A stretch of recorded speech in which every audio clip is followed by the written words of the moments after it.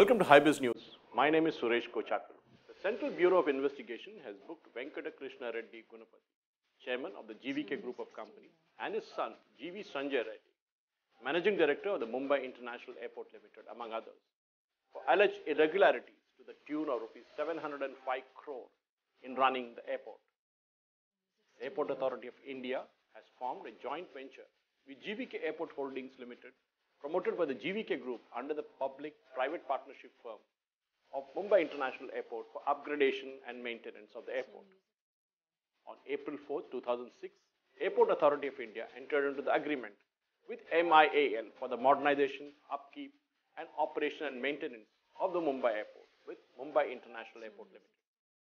It is alleged that the promoters of GVK Group in MIAL, in connivance with the executives and unidentified officials of Airport Authority of India, resorted to siphoning off of funds in different ways, according to the CBI.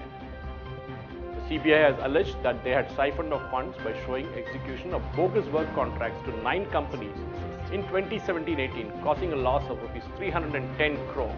The promoters of GVK Group allegedly misused reserve funds of Mumbai International Airport Limited to the tune of Rs 395 crores to finance the group companies, the CBI has alleged.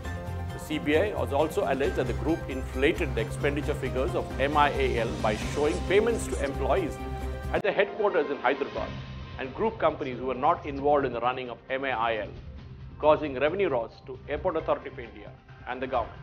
The promoters allegedly underreported revenue earnings of MIAL by entering into contracts with related parties and meeting the personal and family expenses by using the funds of Mumbai International Airport Limited, said the CBI. Besides the GVK Group chairman, the CBI has also booked his son, GV Sanjay Reddy, and others, including employees of Airport Authority of India. Thank you for watching.